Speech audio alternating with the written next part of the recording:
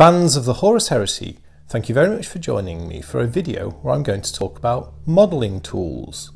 During the time I've been doing this channel, I've had a few questions from you guys about what tools I use for various things and some discussion with you. Some suggestions, some of you as well. And in a recent video, a commenter, Paul Lissamore, asked if I could do a video talking about the tools I use for working on my models. I'm going to have a go at that. What am I talking about here? I'm talking about a selection of tools that I use for working on primarily resin models, you know, the Horus Heresy stuff by Forge World.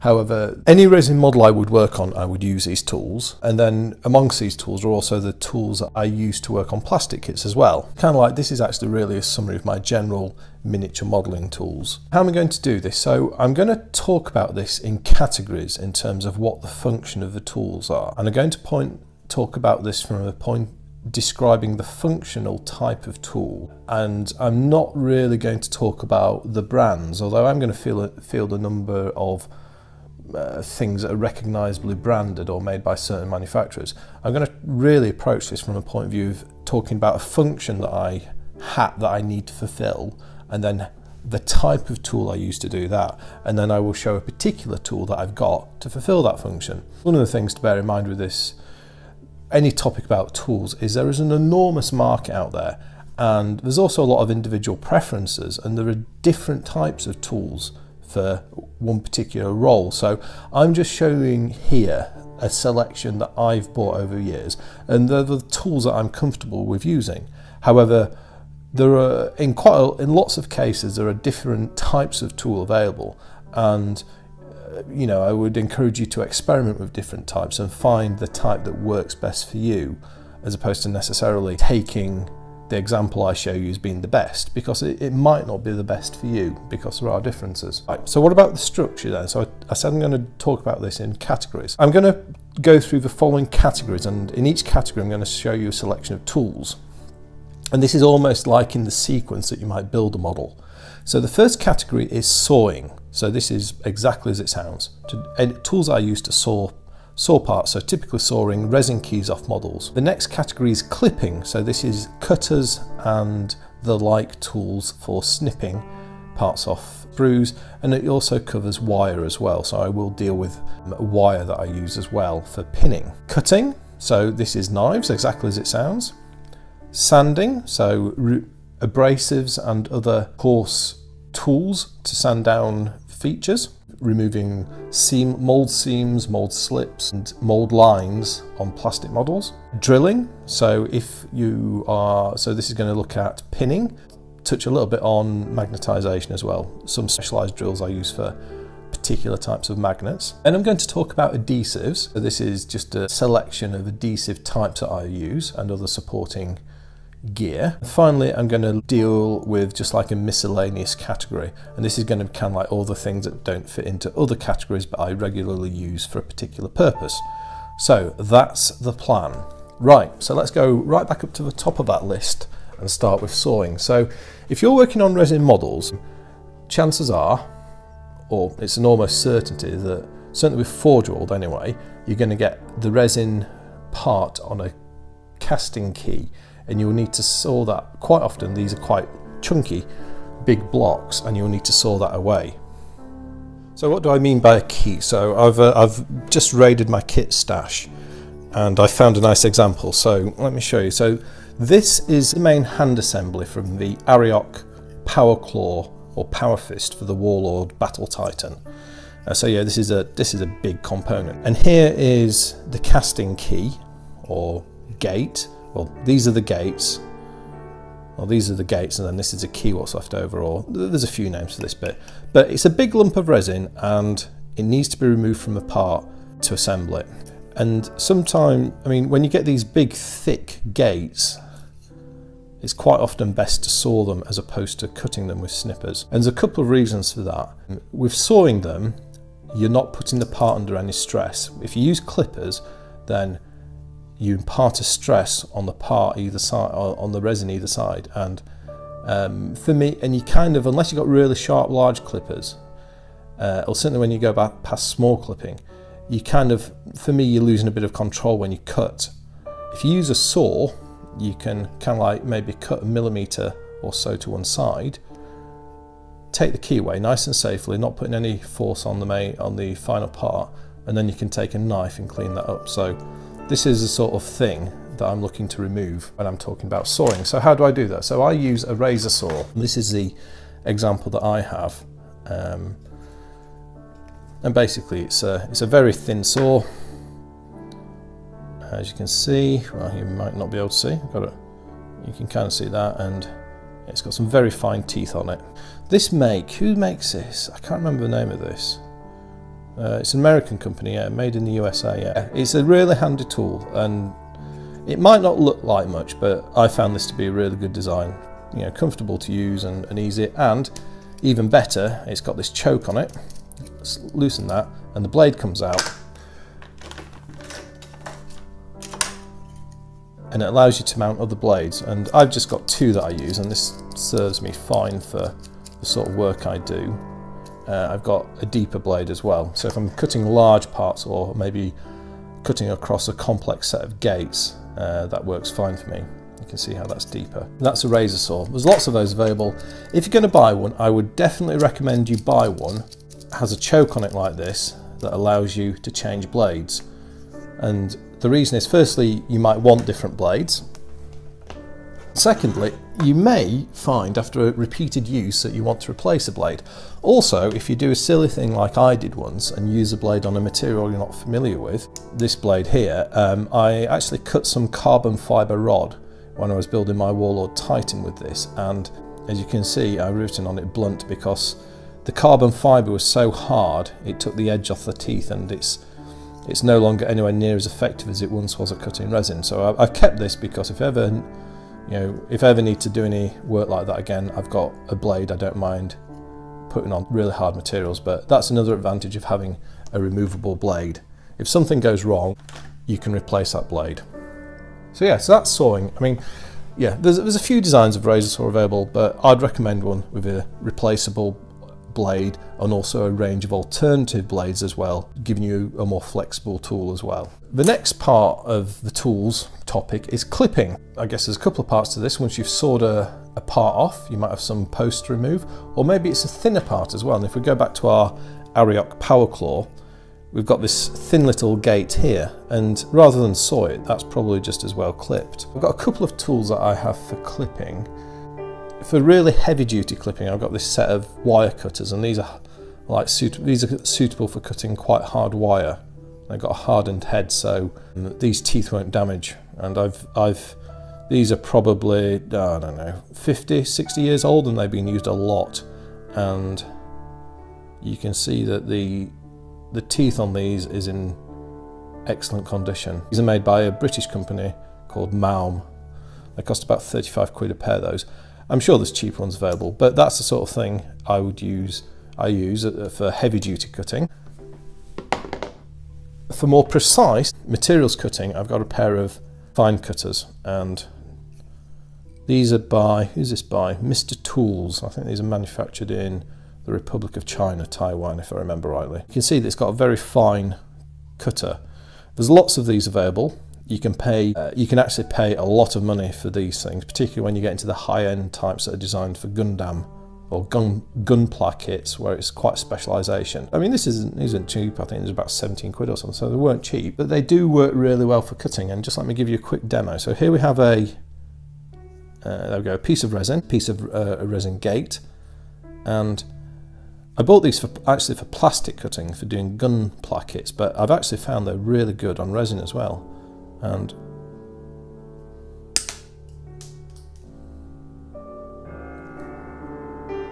that pinged off somewhere, but yeah, they cut really well, particularly on thinner materials. They're really actually rather, I just cut a little bit, they're actually really gentle and sharp and nice to use. So a pair of equivalent model cutters like that. I like these because they're a small tool, so they're easy to fit, simple, you know, nothing complex about it, a nice comfortable ergonomic grip, a nice narrow head, so they're easy to get into tight confines of sprues, you know, and into places like this easily. So yeah, so a pair of fine cutters as well. I guess the other thing that you might want, sort of in the kind of pliers and cutting department, is a set. Well, it is a set of pliers, and these are I keep these in my toolkit if I need to bend any wire, because when I do pinning, I use stiff, springy steel wire.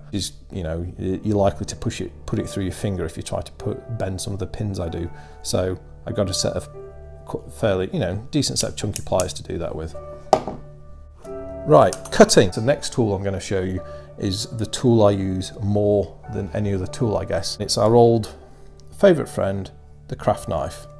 Now these, and this is a one that I use with a sharp blade, and I use for most of the cutting that I do.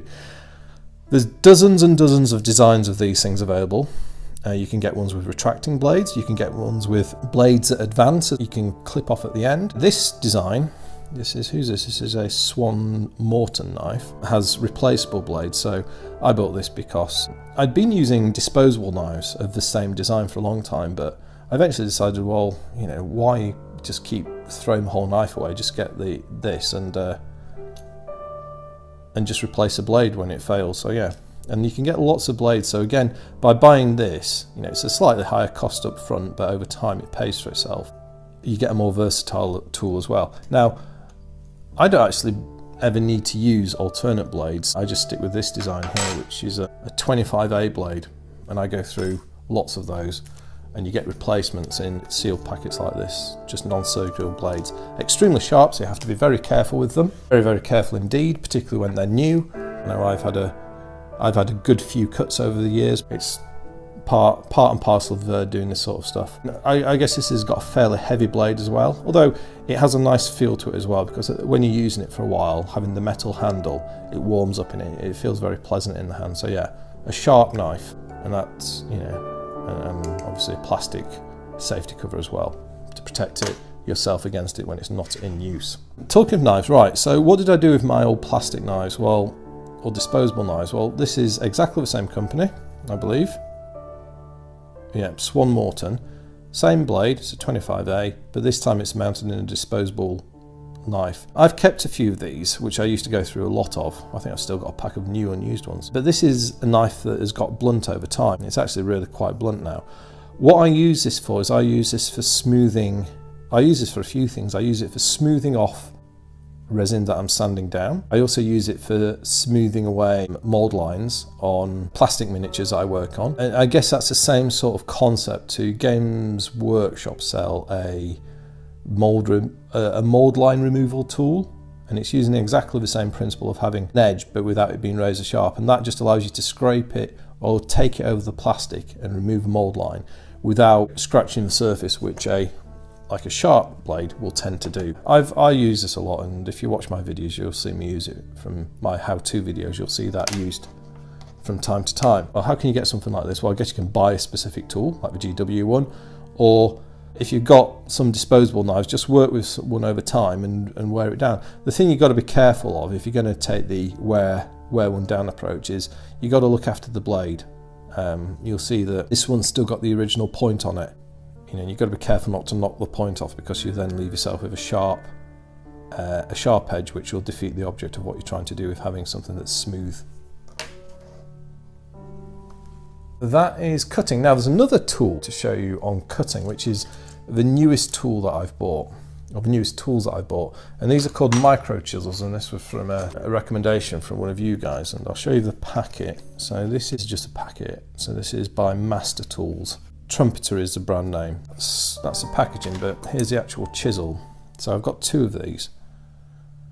Right, okay, got the focus. So they're actually rather smart looking things. The business end is here, and what you've got is you've got a very sharply cut chisel end, and you can see that it's designed for, you can scrape pulling it, or you could push, and it's great for removing mold slips and mold seams in locations that are difficult to get to with craft knives. We grab our Arioc power claw again. Now, if you could imagine see this recess, I mean, if you imagine that there was detail in there and there was a seam running down it, you could take this and you could run it down the seam to remove it like that, or scrape it like that to remove it. And that's otherwise an area that's difficult to work with it with a craft knife. I've not used these a lot yet, so I've not had them very long, but I have put them to use on when I did my crack last tank, and yeah, no, I like them. I can see myself using more. And I've got two. Let me find the second one. So this is a square 2mm tip, and this is again a 2mm tip, but this time it's got a round head. And these actually also come with these rather smart storage boxes. I was impressed by these. These only cost about £5 each, but you get these neat little storage boxes. So I guess they're a bit more of a specialised tool for working on resin. I'm certainly glad I bought them, and they seem good quality, and I think these will last well. I've kind of, that goes in the cutting category, but it's slightly different. Right, so now the next category is quite a wide one because it's sanding. So with resin models, you're going to have lots of things you need to sand down to get a good finish. So for example, let's grab our example part again. You can see along here there's been a slight mold slip. Mold slips. These are not mold lines, these are slips. These should be, a resin part should never have a mold line. You might have flash where the two molds have met, but otherwise it should be perfectly aligned. So there's a very small slip, but it's not a big one. And to do that, a good way to do it is to sand it down. And there's another one there, so not a big one, quite easy to sort out, but it's still there. And if you leave these and you come to paint and you're doing any sort of washing and then dry brushing or highlighting, you're going to leave an unpleasant looking piece of relief that is going to show in your final model. This is an artifact of the casting. It's not part of the sculptor's original vision. They're not supposed to be there, and they will compromise the final look of your model. So sanding, there's quite a lot to this. So I'm going to start with the big bore stuff and work down. First thing I've got is this hemispherical file. This used to belong to my father, and it's now mine. Very old tool. It's got a flat side and then a curved upper side, like so. I tend to use this flat side all the time. I don't really use the upper side, but it's there if I need it. And I use this for doing heavy duty sanding on larger pieces. Maybe if I've got a foot and I want to get something flat, I might use this. But it's useful having a coarse grained file of some sort. To do that sort of heavier duty work. The next tool I use for sanding, and I've got a whole host of these needle files. So you will commonly, if you watch my how-to videos, you will commonly see this chap, which is a tapered, we'll see, well, there we go. It's a tapered needle file, tapers to a point, and it's got a curved upper side. So I can show that to you. And then a flat underside. This is a file, and I use all surfaces of this file a lot, and you can use the edge, you can use the upper side, you can use the lower side, and these have just got these steel handles. I mean, I do loads of work with these, and I've never had a problem using them. They're very precise and neat to use. You can get these things with a more ergonomically shaped and attached handle, or perhaps if you've got big hands you might find that easier to work with. For me, I find these perfectly comfortable to work with though. These are probably the most inexpensive design you can get. So I've got the tapered flat and hemispherical one. I've got a flat one, so this is double-sided. It also has an edge, so it's about I don't know, about a millimetre thick. Yeah, so it's got an edge as well, and double-sided. So yeah, there's that one, and there's a variety of what you might call novelty shapes. This one I use a little bit from time to time, which is a circular file tapering to a point. Same sort of design. I do find that one useful from time to time. I mean, sometimes if I've drilled a hole or got a hole in the detail, that's a useful thing to say, to bore out the hole or remove flash from the inside of the hole. So that's that I use from time to time. These two I've kind of got. I very rarely use these. I don't find a lot of use for these, but I've got a triangular cross-section file, needle file. And then finally, I've got a square cross-section as well. Okay. I don't use those too much. I don't tend to find they have a great deal of application. That's files. Now onto papers and the like. So I tend to do most of my coarse and medium sanding with those, but to finish, some bits of emery paper are useful. And these are good because you can use these wet and dry. And using them wet means you don't have to worry about dust, resin dust. And this is what grades are these? This is, I can't tell, so there's only bits in it. That's a P320 grade. I think that's 320 as well. This one's fine. This is probably about 600. This, but they're just useful for finishing and getting a really smooth finish where you need it.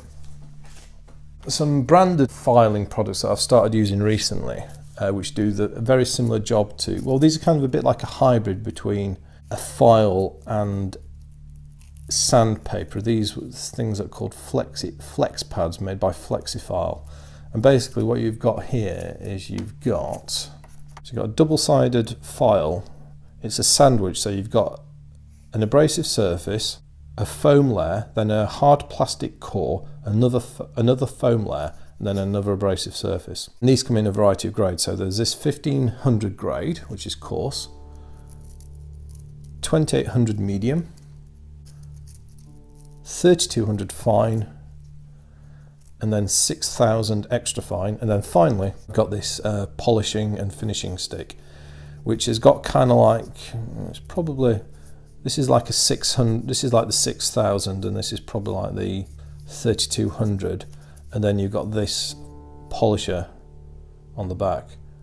You could probably use like a cosmetic nail board for a similar sort of purpose. These are just a bit more purpose made. Yeah, so I've been using these a fair bit since I've got them. I found them quite handy for working on resin, and they kind of probably sit somewhere between the coarse file and the needle files in terms of the, you know, so like this is 3200, which I've been using a lot, but then this 6000 I've been finding very handy for finishing and getting a smooth finish. And then for areas that need particularly smooth, I want a particularly smooth finish on, this is handy as well. I've also been using these on the Gundam kit I'm working on as well, and that was another reason I bought them. The Gundam kit I've been finding this particularly useful. You need, and this polishing side, because plastic you need to be gentler with than resin in terms of polishing and getting a fine finish. So yeah, so FlexiPad, so yeah, they're actually really good. I like those. I can, we'll see, I don't know how durable they are yet, we'll see how they last. But in terms of the actual design and the ergonomics and the effectiveness, yeah, I like those. I do like those. Right, now let's talk about drills. So what do you use drills for? Well, I guess there's kind of like the practical and then the cosmetic. The practical might include having to bore out circular joints. So I'm getting good mileage out of this Arioc Power Claw part today. Let's just imagine, right, so you can see these recesses here, yeah, and these are for mounting part of the pistons in, and they're supposed to be like that. But could you imagine if this had been cast and the mould had broken on the previous cast, and that was filled in with resin? You could, from a practical point of view, you could use a drill to bore it out. That's kind of like one practical use. There's cosmetic uses as well. Lots of gun barrels that you can bore out using a drill on Forge World models and other models, any GW models. There's lots of guns that come with filled in barrels. You know, use a little bit of drill work and you can open those barrels out and bring out the detail in the model. Then the other main practical application of drilling, of course, is for fitting pins for strengthening models on delicate and heavily load-bearing joints. So I take I have a number of pin vices that I use for this, and I take the old-fashioned approach. I do this by hand. You can get power tools as well.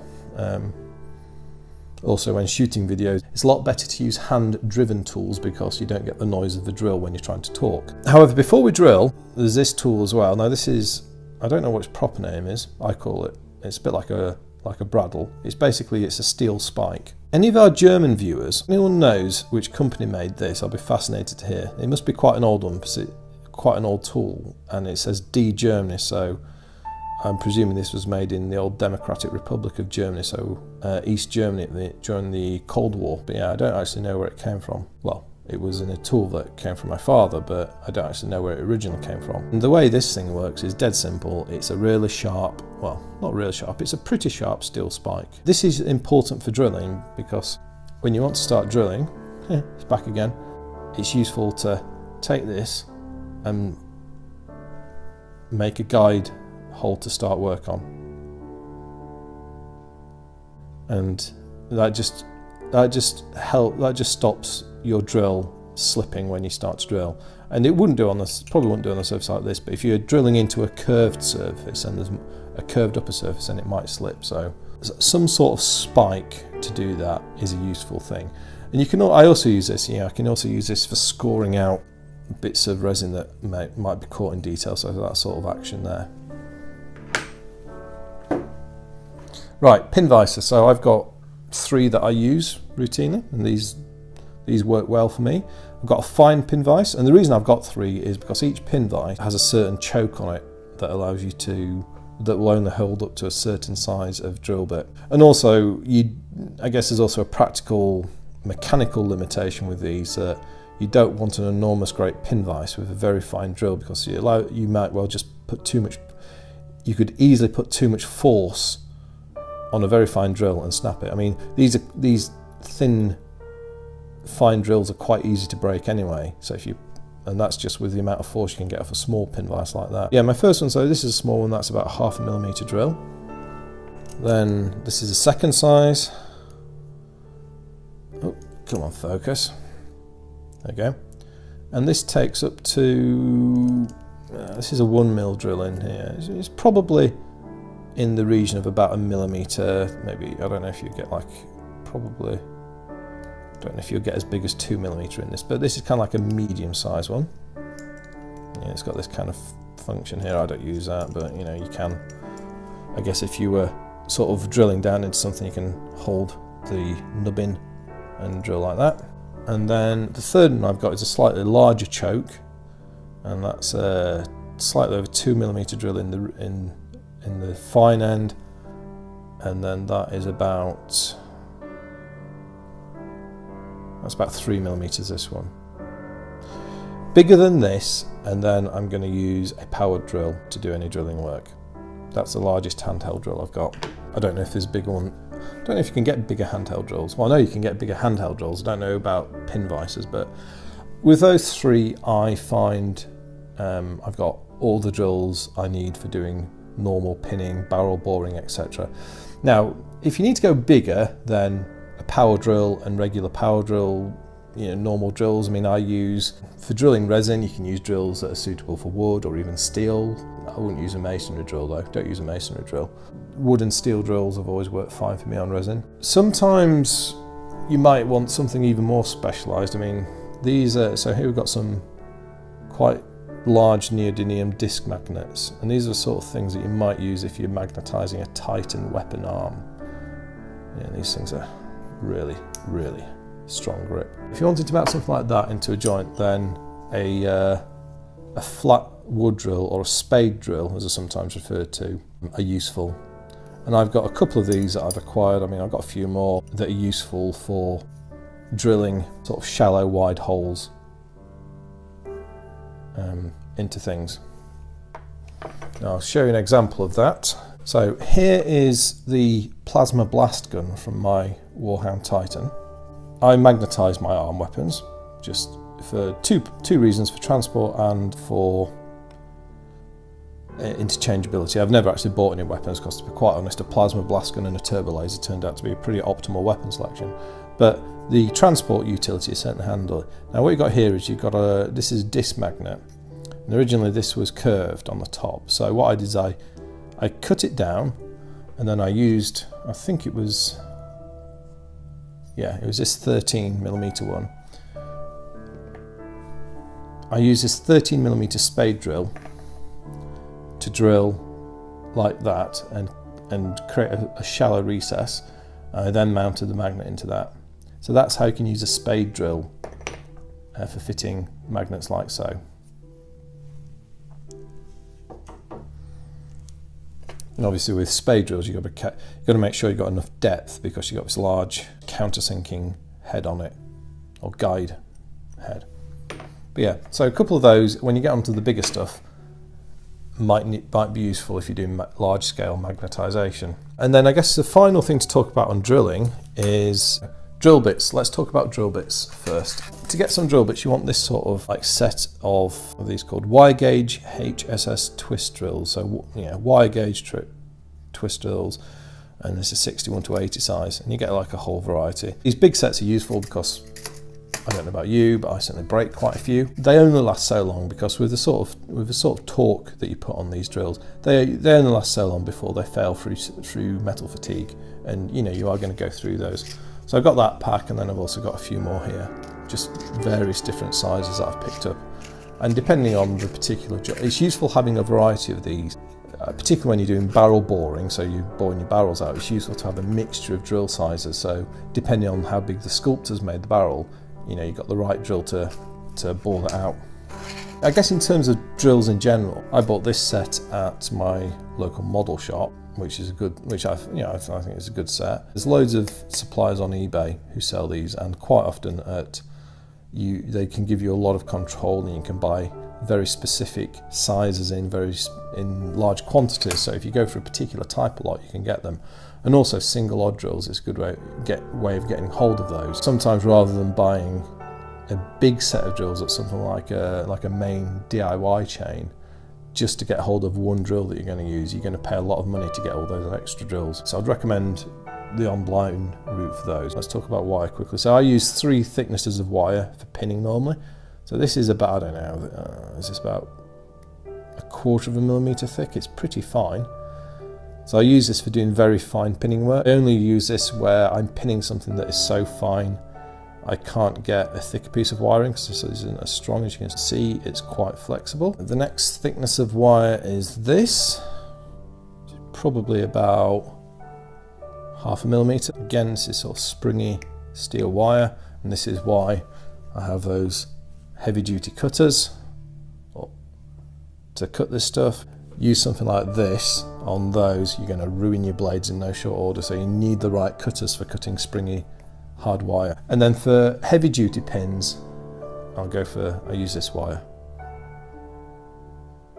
and that's about 1 millimetre. Really, I mean, that's really quite hard. That's everything on drilling. Before we move on to the miscellaneous, let's talk about adhesives. Right, so if you're working on resin models, the go-to glue really is super glue, and that's the easiest adhesive to use.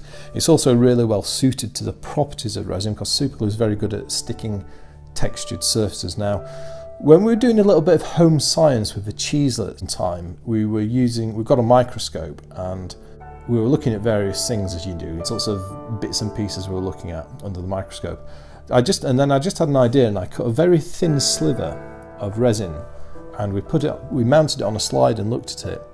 And it was fascinating to see how complex and textured the surface of resin is. It's got a lot of texture in it, and it's also there's lots of tiny little air bubbles, although this doesn't look like it's got air bubbles. There are in the micro scale of this, there are lots of tiny little air pores that are in there from manufacture, and this just gives it a really complex surface and makes it an excellent candidate to stick with super glue, a bit like your hands, which is an unfortunate coincidence. Right, so what super glues do I use? Well, I use basically 2 types. First I use is a medium thin super glue, and this is what I use for doing most of my work. And this particular one, I mean, this is Zappa Gap. I use this because I like the bottle design. The consistency is good as well. I mean, these guys, they do a lot of glues. You can get everything from really thick down to super thin, so really, really thin super glue, which is quite tricky to use. I find for doing forge walled and other miniature modelling, it's got such a low viscosity, I actually end up spending more time sticking myself than the models. So this is, for me, this is kind of like a nice medium point. It's thin enough to run into narrow cracks, but it's not so thin that it will then run out again and end up on my fingers. I like the bottle design on this because you can replace the nozzles, so if they clog up or get damaged, and then it also comes with a cover.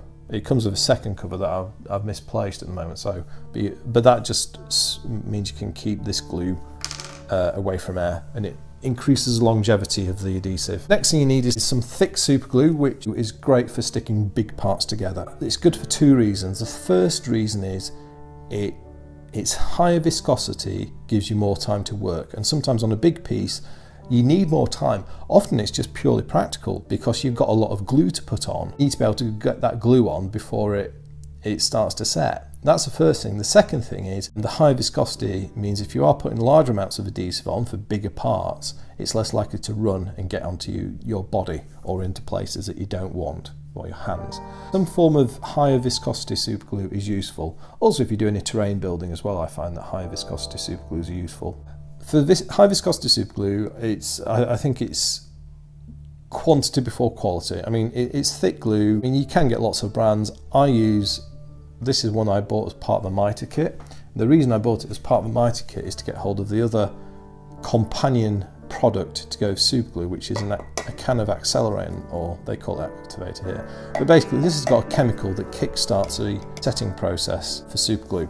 If you're in a hurry to get stuff done, or you've got sometimes quite difficult joints that might take a long time to set, a little squirt of this just to kick part of the reaction off and get a bond is useful. I think this is really great. I mean, obviously it's an aerosol, so don't use it if you're working in a poorly ventilated area. Buying these together, this cost about 13, 14 quid, so yeah, for the amount of glue you get, it's really good value.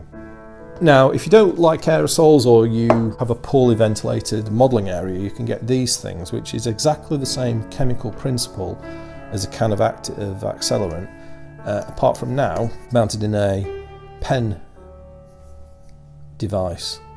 And you've got this sort of fibrous tip that you can use to apply the activator to the part you're working with. And if you get these, make sure you always put the cap on straight away. What do I think for these things for modelling? I mean, they work. They're not as easy to use as the kind of accelerant, I find, because you've got to kind of like get your part glued up. Then you need to, quickly rub this onto the opposing surface, recap it, and then stick it quickly. But it does work. It's exactly the same principle. So yeah, that's an alternative if you don't want the aerosol thing.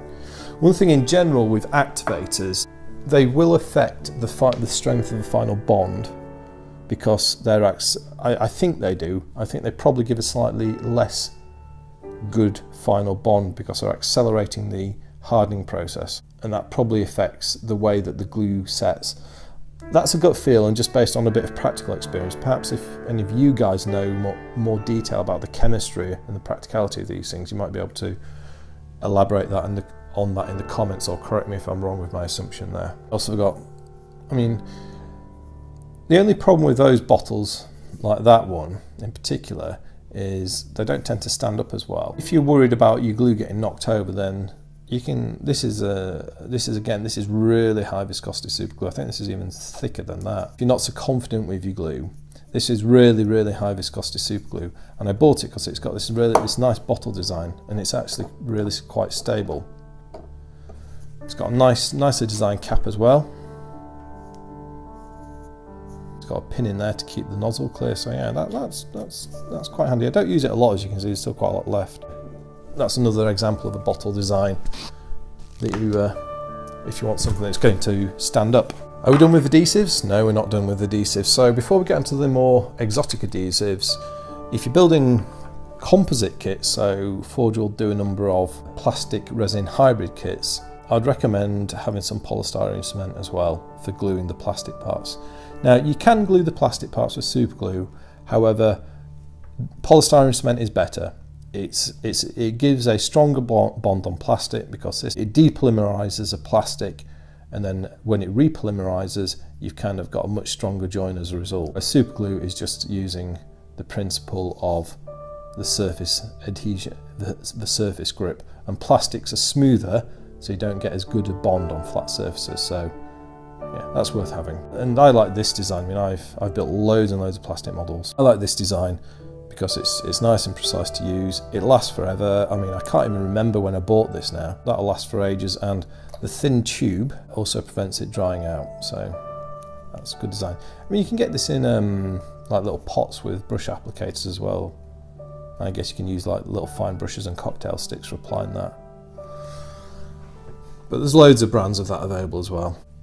So those are kind of adhesives for doing fairly normal sticking. However, when you're working with Forge World models, some Forge World models are really big, and they've also got joints that have very high loading on them. So the classic example is a Titan. It will have an ankle joint, it'll have a knee joint, it'll have a hip joint, it'll have a waist joint, it'll have shoulders and elbows. All those joints carry a lot of weight, and if you've got parts at angles as well, the loading increases further. In those situations, I go for an epoxy glue and don't rely on super glue. I take the approach of better safe than sorry.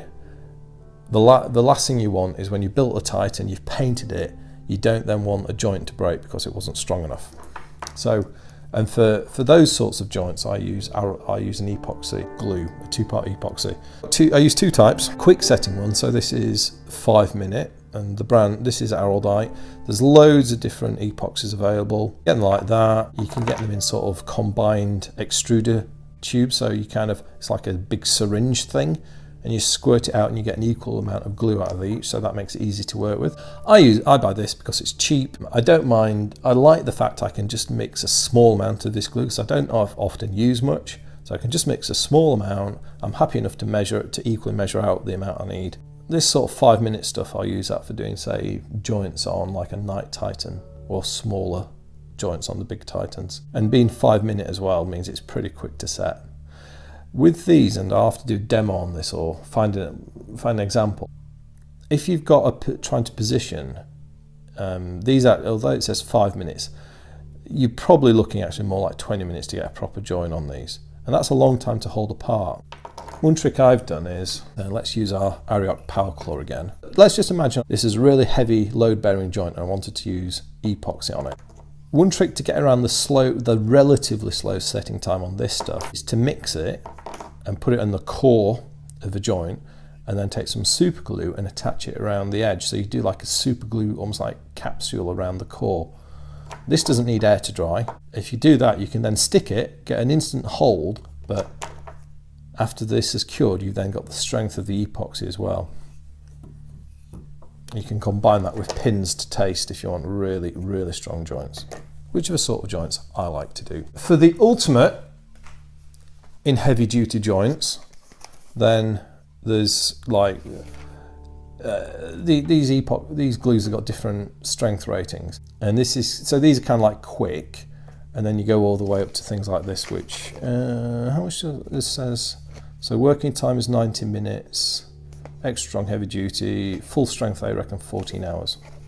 I think they've changed the formulation on this. When I originally bought this, when I did my Warhound, it was 24 hours full joining time. But so yeah, you can get ultra strong ones which take, now the problem with these is they're slower to cure. So here it says they estimate the working time is 90 minutes, so that's a lot of time to hold it. So you need to be perhaps looking at some sort of clamp or something to hold the parts in place, or alternatively use a capsule approach that I talked about using super glue.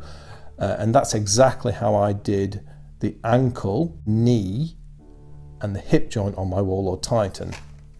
As well as pinning, I glued the core using this ultra strong epoxy, and then use super glue on the outer part of the joint capsule to get an instant join. So yeah, again, it's kind of like on those difficult complex joints on these more complicated kits, it's using different glues to help, to help make the attachment easier. Another example where I've used these very strong glues is mounting this magnet into this arm. This is a very strong magnet, this. I can't remember what its holding force is. I think this one's might be 500 grams at least. And there's an opposing magnet, so the join on this is really tight, because I just don't want this to drop off, and it won't. It's just so well, the magnets are so strong. However, the strong magnets means heavy loading on the joint, so I used, as you know, so you're doing this once, so you don't want it to break. Why compromise on the strength? Use the ultra strong glue, and that's what I did here. So there's some ideas around adhesives. I guess the final thing on the sticky front is fillers. My go-to filler is just bog standard Milliput yellow grey. You can get lots of different colours of Milliput. This is a 2-part epoxy putty. You can get lots of different brands of epoxy putty. If you've worked mainly with Games Workshop products, you'll probably be familiar with green stuff, and you can use green stuff for filling as well. My preference for forge wall models, for resin models, is this, because once it's set and cured, it files and sands in a similar way to resin, whereas green stuff doesn't file very well, and it's actually slightly rubbery when it's fully cured. And I tend to find that if you sand green stuff, your sanding tool, so a file, gets clogged up with gunge, and if you're working with these things, you'll ruin them. For me, green stuff I use for sculpting detail if I'm converting, or if for some reason a model's damaged and I need to recreate a detail. But there's lots of different brands of epoxy putters as well, although I've not used any. For me, I've used Milliput for years and years and years, and why have I never used anything else? Well, because it works so well. If it ain't broke, don't fix it. You can get different grades of Milliput and common ones. There's like a terracotta coloured one, so if you like a different colour. There's also there's white Milliput, which is finer, and I think there's a silver grey one as well. I don't like the finer grade for working with because it really gets into your fingers, and I'm always careful to clean my fingers off after I mix Milliput. Leave it on your fingers because it's an epoxy. But the super fine stuff gets into your fingers even more, and I find it even harder to clean off, so I just stick with the standard stuff, which fine grades are more designed around porcelain work as opposed to modelling, or resin work, shall we say, and plastic. So yeah, so that's my thoughts on fillers. Part of that is kind of like, it's your own personal preference. I say that, well, green stuff doesn't sand very well. However, if you're handy with your sculpting and you've got a couple of basic sculpting tools, then you can probably apply it in such a way that you don't need to sand it afterwards. So, horses for courses, go with what you like. But that's my favourite. Adhesives and fillers. So let's finish off with some just miscellaneous items. So these are kind of like the odds and ends of a tool department that don't fit into anything else, but are still an essential part of my modelling kit. So the first one is Dusty Brush. I love Dusty Brush. I've had Dusty Brush for over 30 years. You can see it's well worn. This is actually, believe it or not, this is actually a really good quality sable brush. I've never used it to paint with, I've just always used it for dusting. Hopefully it'll last me another 30. And that's just useful for, well, dusting away resin turnings and stuff as you're working away. The next thing is a wooden cocktail stick, a large wooden cocktail stick. So this is like a super size. You can get these dead cheap, a couple of pounds in the UK. Major supermarkets and probably lots of other places as well. In barbecuing season I'll have loads of these in. It's useful sometimes just having a point. There's another one here. You can get glue on. You can, you see that's got some glue on it. You can just cut them off and sharpen them afterwards. You can cut it to shape if you need it for a specific purpose. And also they're very useful for pushing in magnets into parts when you're mounting them, because of course with them being wood, they're not ferromagnetic, and trying to use things like, say, the Bradle spike with neodymium magnets, trying to push them in just means you end up with the magnet stuck to the spike as opposed to in the part. So they're very handy. Talking of magnets, a Sharpie marker of some colour or equivalent permanent marker. I just like Sharpie. I've got a Sharpie because Mrs. Leaker Cheese gets through loads of these things with all of her kids clubs and stuff she does. Is that for marking polarities on the magnets? Handy for that. Final tool is a pair of tweezers. So these are, who did this? I've still got this. I'm not using these a lot. These are Tamiya. Just a pair of fine modelling tweezers. You can get much cheaper, simpler tweezers than these. I consider these to have been a little bit of an extravagant purchase. However, they are handy, and when I've been working on my Gundam kits, I found them useful for that. So from time to time, it's kind of like one of those things, they spend most of the time in the pack. However, from time to time, I'm really pleased I've got them. So a pair of tweezers of some sort might also be of use. Well, there you have it. There is my tool collection for working on resin models. So yeah, there's quite a lot of stuff there now. Yeah, I hope you found that an interesting little discussion and walkthrough as to what tools I use, why I've got them, and the purpose for having particular tools. Yeah, I hope you found that interesting. If you've got any questions about any of these tools, or perhaps any suggestions about tools you use that you find really handy, leave them in the comment section. I'll be very interested to hear. I hope you found that useful. I hope you find it helpful as well. Thank you very much for watching. I will speak to you next time, and goodbye.